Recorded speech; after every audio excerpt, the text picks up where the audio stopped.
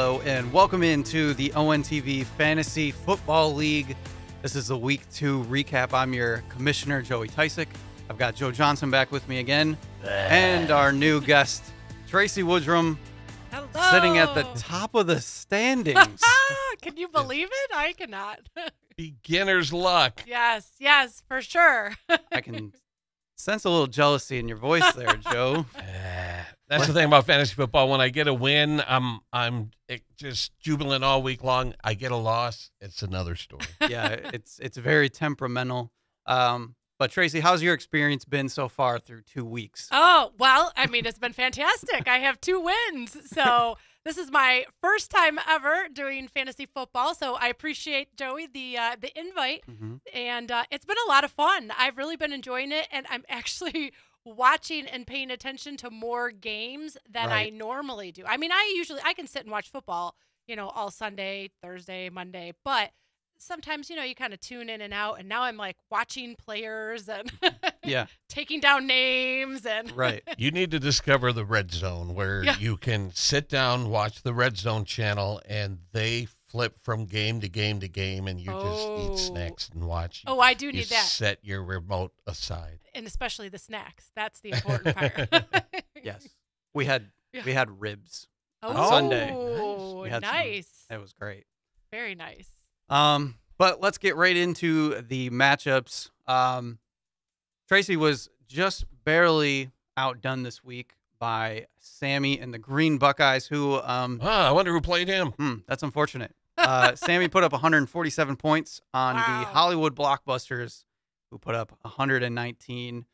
Joe, talk about your team. What happened here? When you compare my score to Sammy's, it doesn't look good, but you look at the other scores in the league, I would have beaten 5 other players. I just happened to go against the guy who put up the most points in week 2.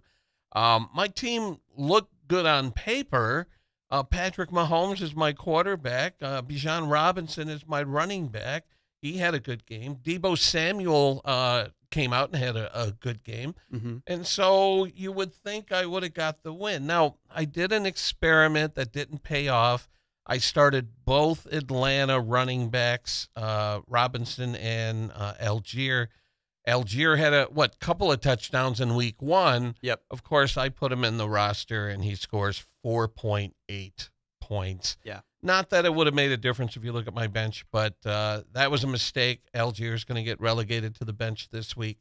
But Sammy blew up. His team blew up. Hurts kept getting those guaranteed 1-yard touchdown runs, which was making me angry. Yep. And Allen blew up for the Chargers, 31 points. He's pretty much the player of the week almost. Mm-hmm. Barkley, before he got hurt, put up 27 points. So just Sammy's team just blew up on me. Yep. So he had a good week, and I already talked to Sammy this week. He's pretty devastated by the Barkley injury. He'll be out maybe 2 to 3 weeks. So he's going to have to find a replacement for that. And after him putting up 27 points, that's going to be a damper to his team next week. That's the story of the season so far, injuries. There have been so many major injuries. Now, luckily, Barkley will only be out about 3 weeks, but there are several other players, including Nick Chubb, who are done for the season. Yeah. And I don't know why. I don't know why these injuries are so common just 2 weeks into the season. There's been some complaints about the artificial turf not having enough give. There are people who say that the preseason is too short. It doesn't allow players to get into game shape before week 1. I don't know what the reason is, but these injuries have been just crippling, for the lack of a better term. I mean, football is just one of those sports that it's dangerous. You just never know, right? Yeah, like Nick Chubb, I'm pretty sure Pittsburgh plays on grass. Nick Chubb just got the wrong side of somebody's foot going into his knee. His knee doesn't bend that way. That's not how knees work. And they said his career could be in jeopardy. Oh. Which is wild. Wow. Heartbreaking. Gotta feel bad. Yeah, definitely. Yeah, so it's been tough. Moving on, Tracy's top-notch team Woohoo! beat the halftime Honeybees, who put up a lot of points last week. Yeah. With Tua and Tyreek Hill. This week, those two were very pedestrian. They only put up 12 points and 15 points respectively. And then it seemed like, Tracy, you got everything out of your wide receivers and your tight end. Yeah. How did your week go? How was it watching these guys? Oh, it was awesome. I mean, so I was projected to win this week, but last week I was projected to lose and I won. So I wasn't, counting on that at all. Right. And so as the games, started to shape up, it came down to Monday night and my team was done. Like no more points. And the halftime Honeybees still had 2 players on the Dolphins that were playing Monday Night Football. So I wasn't sure how that was gonna go because those players, like you said, they put up a lot of points last week. Yeah. So I was really expecting them to just blow through and come out on top. But I was cheering for the other team, so I think they heard me, and here we are. Yeah, New England is known for finding ways to stop the best players. That's why Bill Belichick is a renowned coach in the NFL. So luckily for you, he stopped them. Yeah, that was awesome. So I feel like my defense, I'm getting some mileage out of them as well. Oh yeah. So Dallas is you don't see defenses do that much typically. I mean, every once in a while they'll have a big blow up game, but 2 back-to-back really good performances. They're about to play another bad team this week in Arizona. So they could be a sneaky MVP for you so far. Nice. I like it. I have to thank one of my clients because she's moving here from Texas, and so that's how I picked my defense. Like that strategy? What did Higgins have last week? He had a dud. Yeah, and all of a sudden, and this week, 1 week later, 2 touchdowns for 28 points. Because last week he had 8 targets, 0 catches. Yeah, I was pretty disappointed in him last week, and then this week I was like, wow. Another one I was really surprised by is T.J. Hawkinson. Yeah, he's been excelling there in Miami. They're using it, or Minnesota. He's been using him really well there. He more than doubled his points from the first week. So yeah. Happy to see that. But I do have a couple that are questionable for next week. So I'm going to have to make some changes and, bring some off my bench for week 3. Right. This the result you got from the Bengals Higgins, it just goes to show that based on 1 week of a performance, you shouldn't give up on a player. Yeah. He's one of the elite receivers in the league, and the fact that you stuck with him, left him in your lineup, and he produced for you shows that you can't, push the panic button. You got to stick with the guys who are producing. Yeah. Yep. I have one, and I don't remember which player that was. I'll have to go look at my notes later, but I have one that I was getting ready to, put on as a waiver and dump, but the reading that I did said that he's going to be I forget the term that was used, but basically like kind of like a dark horse. Like we should see him kind of putting up some points later in the season. So I see a running back on your bench, Robinson with Washington. He put up 28.9 points. So yeah, you have some talent on your bench that could step in. Yep. I picked up Robinson last week after last week. And so, yeah, I think he's going to be in the starting lineup for next week. Yep. All right, moving on to the next matchup, we have Ian's team taking on Drake's team. Unfortunately, Drake having to face off early against 2 good opponents back-to-back weeks. He's still trying to find his footing. And Ian had to replace Austin Eckler this week, and he still was able to put up 128 points. To me, that's pretty scary moving forward, that his best player was down and he can still find other guys to fill in for him. Justin Herbert had another good game. Devontae Smith had another solid game for the Eagles. Christian Kirk came back to form. I think he basically had a dud last week. Yeah. And Jacksonville used him a bunch in this week. The other thing on Drake's team, Drake did say he was going to use C.J. Stroud, and C.J. Stroud is still on his bench. So I don't know if that was a mistake or what. He also had Daniel Jones on his bench, too. Both of those quarterbacks would have been better than Justin Fields. But it's hard to go away from Fields the way that he finished his season last year. Justin Jefferson did his thing.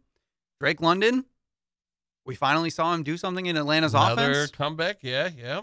And Jake Moody. He decided to play Jake Moody, which I told him last week because Jake Moody had a really good week 1 after everybody dogged him during the draft, and he had another solid week 2. 14 points from your kicker isn't too bad. No. unfortunately, the Detroit defense did not step up, and Malik and I will talk about that on our podcast tomorrow. And I'm not looking forward to it. No, that's gonna be a rough one. Yeah. Then we had Marie's team, the Dak Knight Rises, had 127.6 points, beating Malik's last place team, who is actually going with the name. And he couldn't crack 100 points this week. And this was exactly kind of what we talked about last week. Malik scared off in week 1 after Josh Allen had 4 turnovers or whatever it was. So he decided to go to Trevor Lawrence this week, and Josh Allen outperformed Trevor Lawrence. Yep. Jamar Chase, another dud. That's nervy. There's something going on with the Bengals.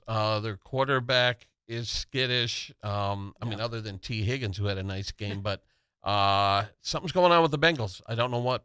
Yeah. And it stinks that Marie's team definitely valued the Seattle wide receivers. We were watching the game together, and she's like, I feel bad, but I'm excited that my team's scoring. So she wasn't fully in on the Lions winning on Sunday. Well, you know what's interesting? I played her last week, and she started both Seattle wide receivers, and I thought, man, that's a no-no. You never start 2 wide receivers from the same team. And last week, one player, I think it was Lockett, did really well, and Metcalf. I think it was the other way around. Was the other way around? Yeah. This week, they both got decent points. 13.5 from Metcalf and 25 from Lockett. So what do I know? Yeah. And Malik left some points on his bench, like I said, Josh Allen. And then George Pickens without Deontay Johnson, only 4 catches, but big plays. He had a 71-yard touchdown. So Malik leaving some points on the board. But Marie played Dak Prescott over Kirk Cousins, and Kirk Cousins had a really good game. Yeah, you know what? And that's something to be said about Cousins is Minnesota does not look good, and it looks like they're going to be playing from behind a lot. Yeah. He had if I recall, he didn't have much of a first half, and then in the second half, he had to start passing a lot. Yeah. So sometimes a good quarterback on a bad team will produce a lot of points because they have to score a lot at the end of the game. So, yeah, 28.56 from Cousins. Yeah, I'm starting to see a trend, too, in that there's a lot of points on the bench. Yeah. So, yeah. There's a little bit of luck involved with that, unfortunately. That's going to happen, and you have to be able to take it with a grain of salt. Sometimes it means you should get those bench guys onto your starting lineup, but you want to be careful about it, too. Yeah, you want to play matchups. You know, I like to look at defenses and see how they rank against the running game, against the passing game. And kind of start players based on that. It is frustrating when you leave points on the bench and then you start the guy the next week and he doesn't do anything. And the guy you bench scores points. That's just the nature of fantasy football. Yeah. And then finally, my matchup with my brother. He had to find a replacement for Aaron Rodgers, and Derek Carr, I guess, wasn't really it to replace him. Only got him 6.7 points. This was like the lowest scoring matchup, but in a rare occurrence, I would say, the top 5 scoring teams beat the top 5 losers. So nobody that lost because they got completely outperformed, which is nice to see, in my opinion. I had another big day from Christian McCaffrey. No surprise there. Rashad White was a big surprise for me, but Chicago might just be that bad. I finally got Mark Andrews back, which made me feel good. And then I left Puka Nacua on my bench, which he will not be this week. Yeah. He apparently is the real deal. That's one thing I don't understand. This happened in another league where Puka had a big game in week 1. People rushed to the waiver wire to get him. And both leagues that I'm in, he was on the bench. I hope you've learned your lesson. Well, it's mostly when you look at the line of the Rams are playing the 49ers. That's a big scare to me. And I think that scared off a lot of people, not knowing, we've seen it a lot where 1 week wonders will happen and you get nervous about that a little bit. I played Zay Flowers instead, who also had a really good week 1, not so much of a week 2. But now that Puka's done it for 2 weeks in a row, I think he's going to get the nod. Meanwhile, my brother, he's battling injuries. He lost Nick Chubb. Like I said, he lost Aaron Rodgers, so he's got a lot to do, but his team is pretty deep. He's got good options. He's got Ken Walker, Terry McLaurin on the bench, so I think he'll be just fine. A little surprised he doesn't. I mean, I know he lost Rodgers, but I'm a little surprised he doesn't have a backup quarterback right now. I don't know if he plans on trading for one or if he's going to try and find one on the waiver wire, but I don't know if I'd put all my eggs in my Carr basket. I guess we'll kind of have to wait and see, but 6.72 points from your quarterback does not cut it. Yeah. He's going to have to start looking at alternatives and maybe start offering some trades. Right. Him and I were in trade discussions for a moment, so maybe that's an option. Now, can I ask, is that a strategy, though, to just have one quarterback because then you can have an extra, like, wide receiver or running back, Yes. Right? Because on your bye week, if your quarterback is performing, right? Yeah, then on your exactly. bye week, then you can pick up an extra one, right? And that's the thing. Let's say you have a deep bench and you don't want to get rid of anybody, and now your quarterback's bye week rolls around. You have to drop somebody. You have to drop a player to pick up a 1 week quarterback starter. So, not sure if I'd like going through the season with one quarterback unless he's just a plug and play quarterback where you put him in and he performs every week. Then maybe you take that risk. But like I said, I don't know if Carr's the guy. Carolina's defense isn't all that great, and he didn't put up good numbers. They did end up running the ball a lot with Williams' backup, who scored 2 touchdowns. But I don't know. I'm not sure how long I would stick with Carr in that quarterback slot. Yeah, he'll have to figure something out. And, I mean, he talked to me earlier in the week about what to do, so we'll see. Okay, we're back after a couple little technical difficulties. It's never a dull day at ONTV. So we got all the matchups over with for week 2. So now we're looking ahead to the waiver wire for this week.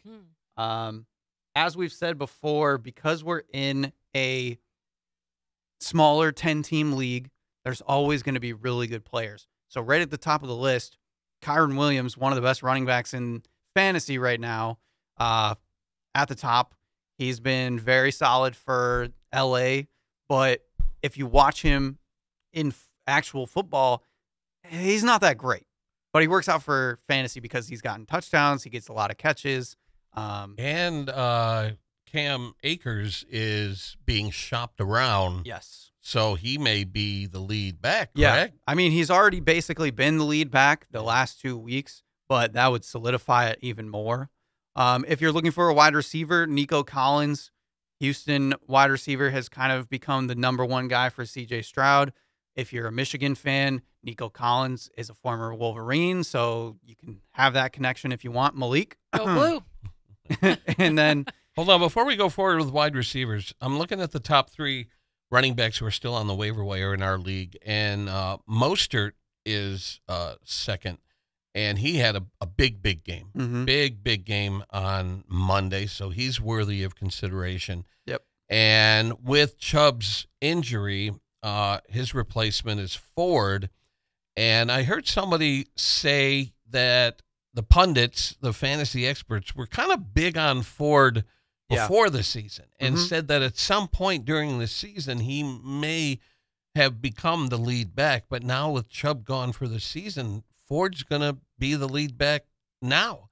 So those are 3 strong candidates, Williams, Mostert, and Ford in the running back position. Yeah, I think I would probably even order them in that order that they're listed is Kyren Williams, Raheem Mostert, and then Jerome Ford. There is a small chance that they could sign Kareem Hunt. I know that he visited with the Browns today, so there's always that possibility. Yeah. But 3 good wide receivers right there, or running backs right there.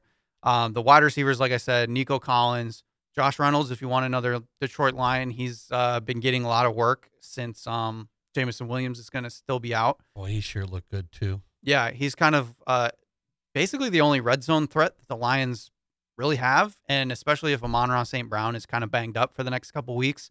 Looks like he's going to be good to go, but it's just insurance policy. And then Tutu Atwell.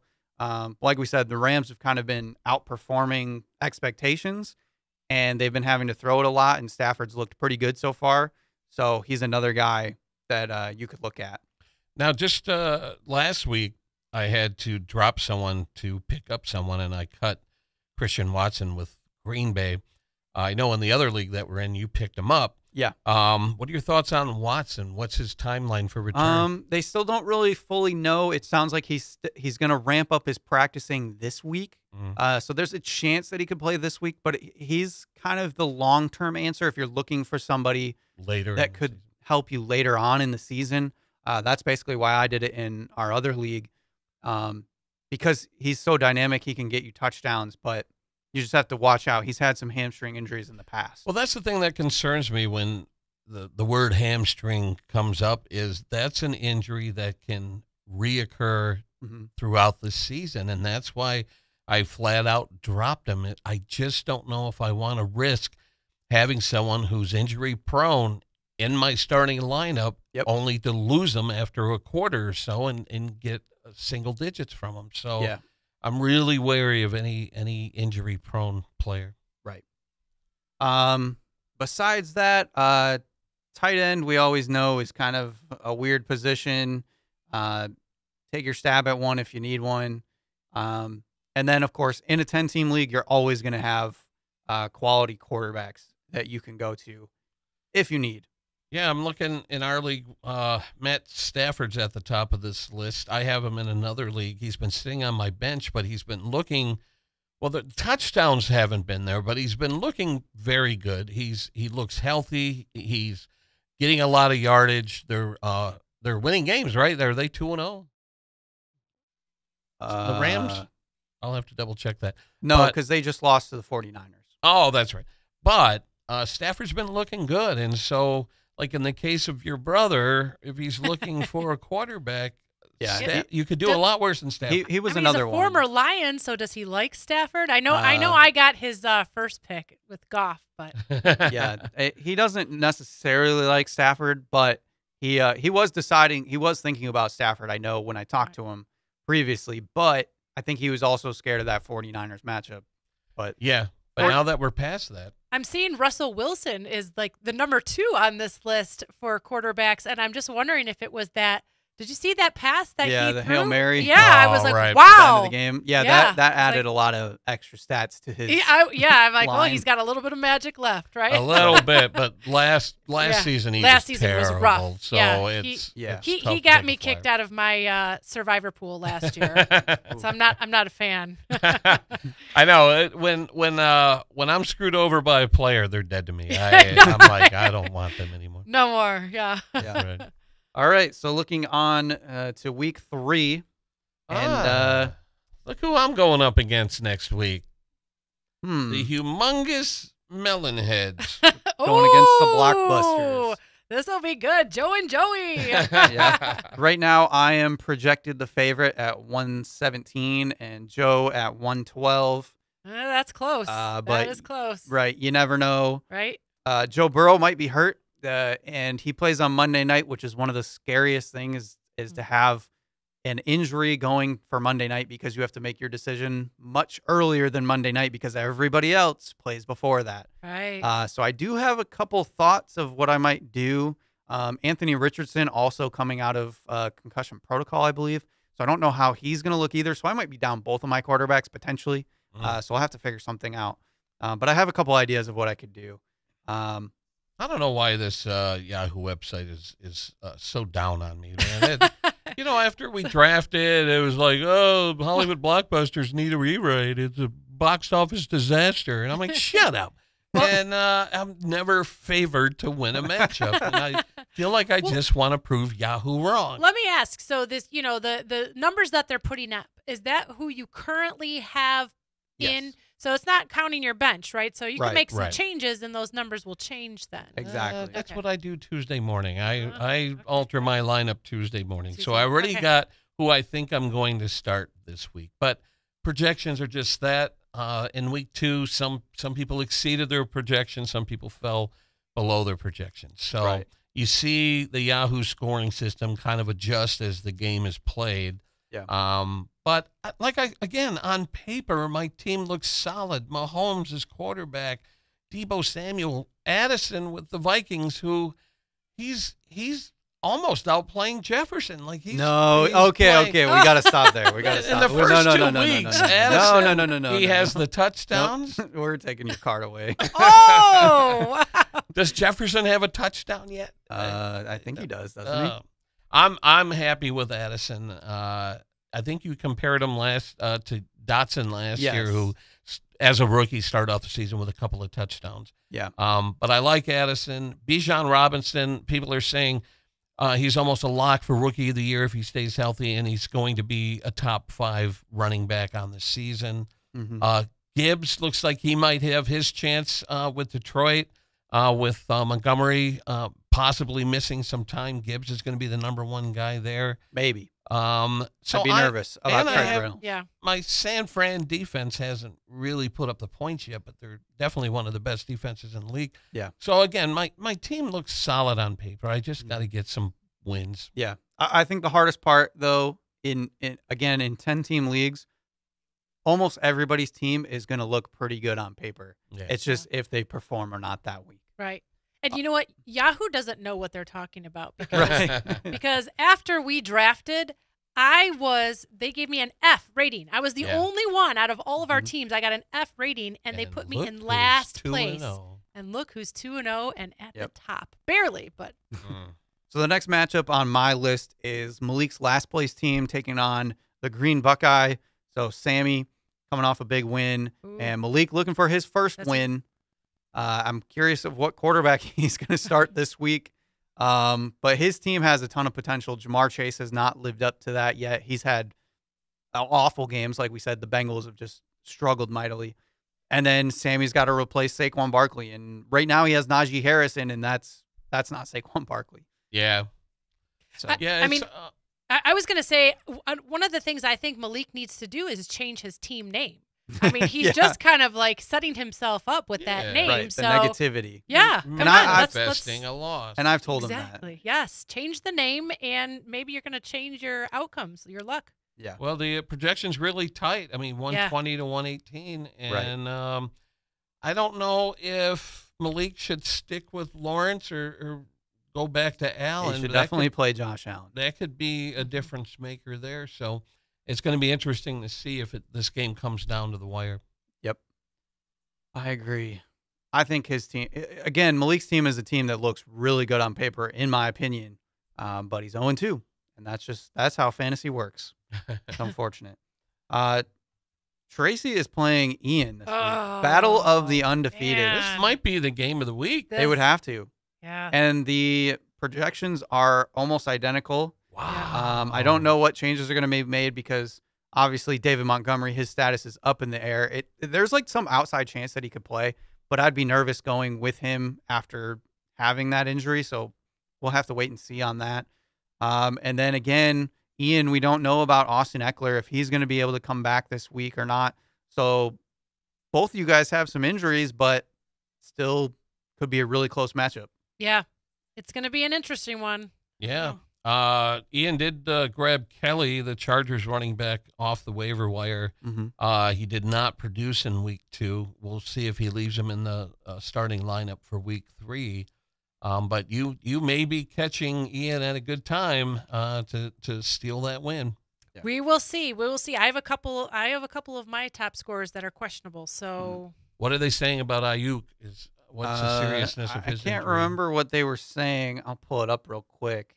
He had a limited practice. That was today. He has a shoulder injury, so shoulders can be troublesome sometimes, especially as a receiver.